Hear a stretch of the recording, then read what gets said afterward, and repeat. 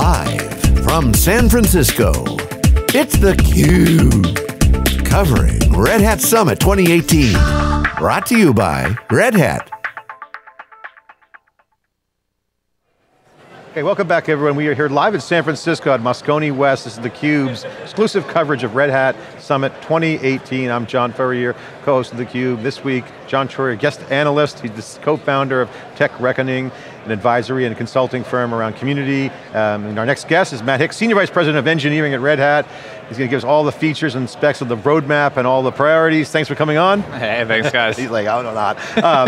So thanks for coming on. Obviously, successful show for you guys. Congratulations. Thank you. Paul Comier was on earlier talking about some of the bets you guys made. And it's all open source, so those bets are all part of the community, with the community. Yep. But certainly there's a big shift happening. We're seeing it now with containers and Kubernetes really showing the way, giving customers clear line of sight of where things are starting to fall in the stack. You obviously got infrastructure and application development all under a DevOps kind of concept. So, congratulations. Thank you, It's been fun. I think Paul shared this in a couple, we started OpenShift in 2011, so it's pretty cool to be here now, 2018, and just see how far that's come in terms of how many customers are using it, how successful they've been with it, so it's been great. You know, we always like to talk on theCUBE, we love talking to product people and engineers because we always say, the cloud is like an operating system. It's just all over the place. Decentralized network, distributed computing, these are concepts that have been around, and a lot of the Red Hat DNA comes from systems. You sell an operating system that's you offer for free, but also have services around it. Yep. It's a systems problem as we look at the cloud economics. So when you go look at some of the product and engineering priorities, how do you guys keep that going? What are some of the guiding principles that you guys have with your team? Obviously open source being an upstream project, but as you guys have to build this out in real time, what are some of the principles that you guys have? It's a great question. I'll try to cover it on two areas. I think the first for us is workload compatibility, where you get down into the building net new apps is great, it's fun, a lot of people can do it, and that's an exciting area, but customers also, they have to deal with apps they built over 10 plus years. And so in everything we design, we try to make sure we can address both of those use cases. I think that's one of the reasons, we talk about OpenShift and how coupled it is to RHEL and Linux. It's for that, you can take anything that runs on RHEL, run it in a container on OpenShift, stateful, not stateful. That's one really key design principle. The other one, and this we've actually experienced ourselves, of the roles and responsibilities separation. We run an OpenShift hosted environment publicly. I joke, like anyone that gives me an email address, I'll run their code.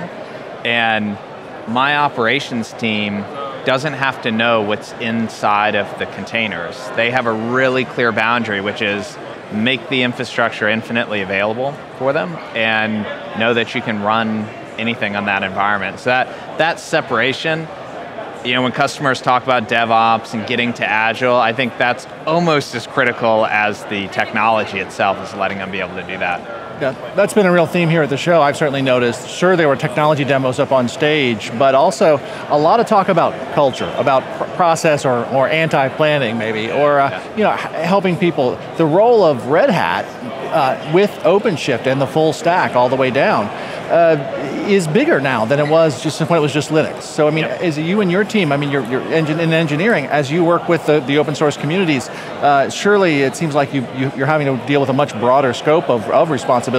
Yeah, no, certainly. I started in Red Hat when it was just Linux, and part of it is, Linux is big and it's complex, and that's, that in and of itself is a pretty broad community. But these days it is, we get to work with customers that they're transforming their business, and that touches everything from how they're organizationally structured, how we make teams work together, how I make the developers happy with their rate of innovation, and the security team still comfortable with what they're changing. I love it. Like it is, and we're open source at our core, so I feel like I'm an open source guy, I always have been. You're seeing open source drive a much wider scope of change than I ever have before. Let's talk about functionality product-wise, because again, we interviewed Jim Whitehurst yesterday, and we had Denise Dumas on as well on the RHEL side, and we talk about security, these things are going on, and with OpenShift and with Kubernetes and containers, it makes your job harder. You got to do more, right? Yeah. So talk about what does that mean for you guys, and how does that translate to the customer impact? Because it's more complicated. There's abstraction layers that are abstracting away the complexity. The complexity is not going away, it's just being abstracted away. This is harder on engineering. How are you handling that, and what's your approach? So I've looked at it as a great opportunity for us. So I've been working with Linux for a long time, and I was a big fan when we introduced SC Linux. And for a long time, moving from traditional Linux hosting to operations teams wanting to turn on SC Linux, it's been a really tough climb. It'll break things, so they're not comfortable with it. They know they need that layer of security, but turning it on has been a challenge. Then go to C groups or different namespaces, and they're not going to get there. With OpenShift, the vast majority of OpenShift deployments, under the covers, we run with SC Linux on by default, customized policies, everything's in control groups, containers uses Linux namespaces, so you get a level of workload isolation that it was unimaginable 5-10 years ago, and I love that aspect because you start with one aspect of security, you get much, much stronger.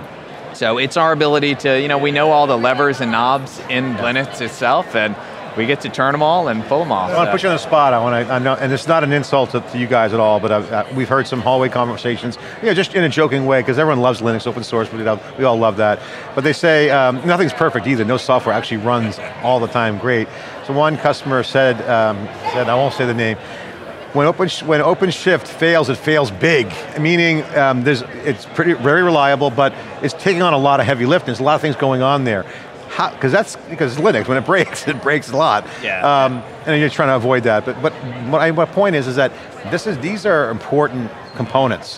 How do you make that completely bulletproof? How do you guys stay on top of it so that things don't break? I'm not saying they do all the time, just saying his comment was more of an order of a magnitude kind of thing. No, well, I think it's a couple of things. So we invested in OpenShift Online and OpenShift Dedicated, and those were new for Red Hat if we're running hosting environments.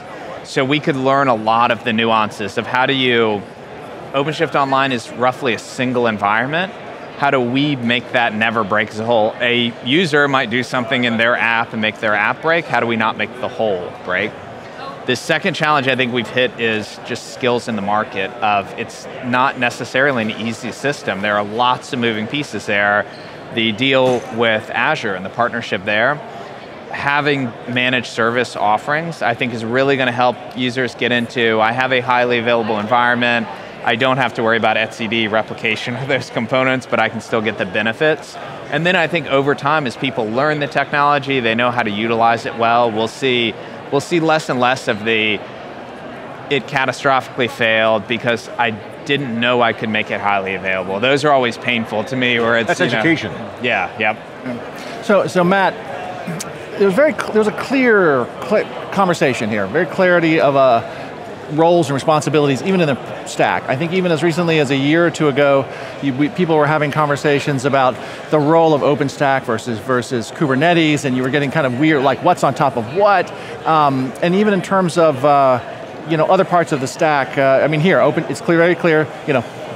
OpenStack is about infrastructure, OpenShift, on top of it, and even in terms of virtualization, containers versus VMs. The conversation this year seems more clear.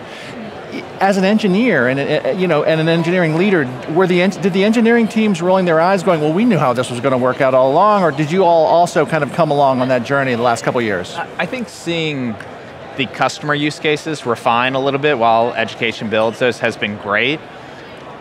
We always, we're engineers, we like clear separation and what each product's good at, so for us, it's fantastic. OpenStack is great at managing metal.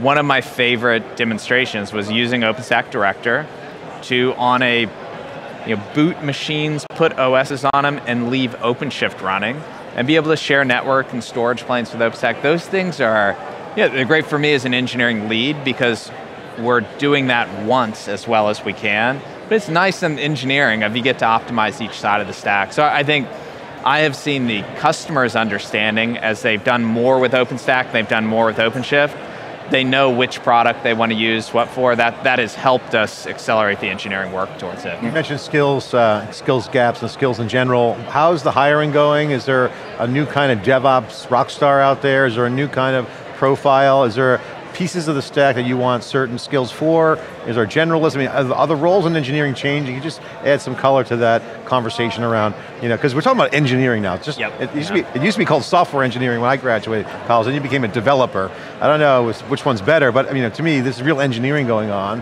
which is using software development techniques. So what's the skill situation? For us, I think, it is nice. You're seeing a lot of gravitation to Linux at the host level, and Kubernetes has helped just at the distributed system level. So obviously skills there play pretty well in general.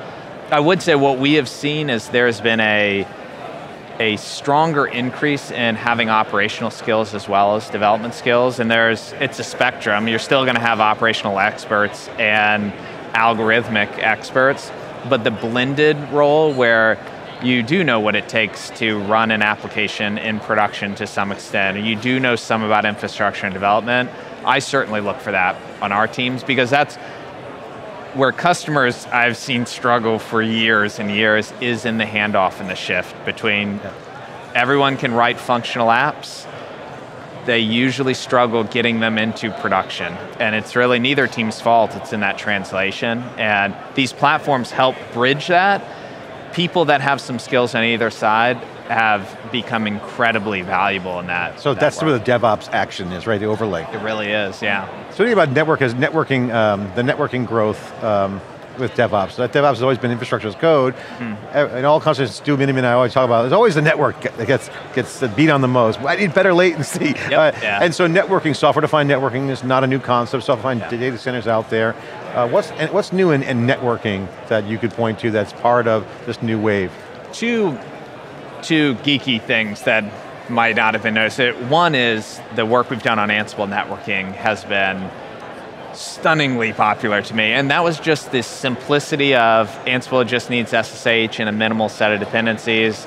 Most switches out there they have SSH running, and having automation of switches and the actual gear itself was surprisingly not unified. And Ansible was able to fit that niche where you could remotely configure switches, and that has grown and exploded. Because if you think of I'm going to do a DevOps workflow, but now I need to actually change routing or bleed something, you're often talking to switches, and being able to couple that in has been fun to watch. So I've loved that aspect. The other portion, when we combine OpenShift on OpenStack, the courier work, which we've talked about some, is OpenShift I often describe as it consumes infrastructure that OpenStack provides, and the one exception was usually the networking tier. It's like, we have to run an overlay network on it. When we run OpenShift on OpenStack, it can actually utilize OpenStack's networking to be able to provide that instead of doing its own overlay.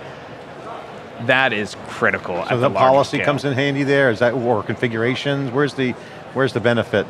Both on network topology, which do you have two teams that are building different structures that may collide in the night, so it gets it from two teams down to one. Got it. And then the second is just the NOC controls and isolation. It's done once, and it's been nice for me in the engineering side where we put a ton of effort in the OpenStack community, we put a ton of effort in Kubernetes and the OpenShift communities, and we're able to pretty nicely combine those. We know them both really well. So take us through some inside baseball at Red Hat. What's going on internally within your group? I want to probe on developer and software engineers' productivity. If you quote DevOps works, the test is the freeing up their time from doing mundane tasks, and you got cool things like you said about the network thing is pretty positive. This is going to free up some intellectual capital from engineering. So okay, if that's true, I'm assuming it's true. If it's not, then say it's not true. But if it sounds like it's probably going to be true for you, what are your guys working on? What's next? So can you share some, because you guys are doing your own thing, you're using your own software.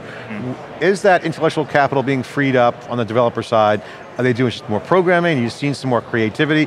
What are they doing with that free time, extra intellectual cycles? All are excessive. Don't tell Paul that, he was up before me. Like, Matt's team barely has to work anymore. They're clipping coupons at the beach, That's right. It's all running, we're busy. So, a good creative example, and this was think the second demo we showed, Red Hat Insights, has been in the market for a while, and that was our, can we glean enough information from systems to get ahead of a support issue?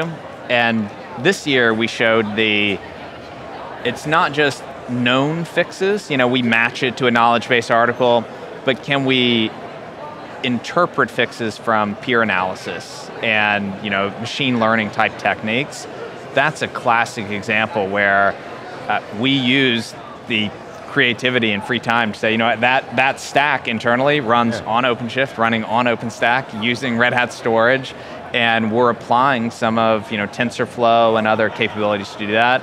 That was probably my favorite example at Summit, where if we weren't getting more efficient in what we worked on, we wouldn't have been able to stand up that stack ourselves, much less execute to it and show it live in Summit, doing the analysis across a hybrid cloud. But this is the whole point of DevOps. This is the whole purpose, being highly productive, to use those intellectual cycle times to build stuff, solve problems. Yeah, absolutely. Not provision servers or networks. That's right, Awesome. Well, hey, thanks for coming on theCUBE, really appreciate it. What's the priorities for you guys this year? What's the focus? Share your plans for the year. Yeah, I think it's similar to the last thing we showed today. We really want to make customers feel like they can deploy hybrid cloud, whether it's compute applications, they have the services they need, down to storage, it works. They're on premise, they know we're going to have the best combination we can. This year is a stay ahead of people on that path, make sure they're successful with it. Yeah, we'll see you guys at OpenStack Summit in Vancouver. Thanks for coming on, Matt Hicks. Thanks a lot, guys. Senior Vice President of Engineering, Red Hat. I'm John Furrier. John Furrier, stay with us. We're day 3 of 3 days of live coverage here in San Francisco, Red Hat Summit 2018. Stay with us. We'll be right back after this short break.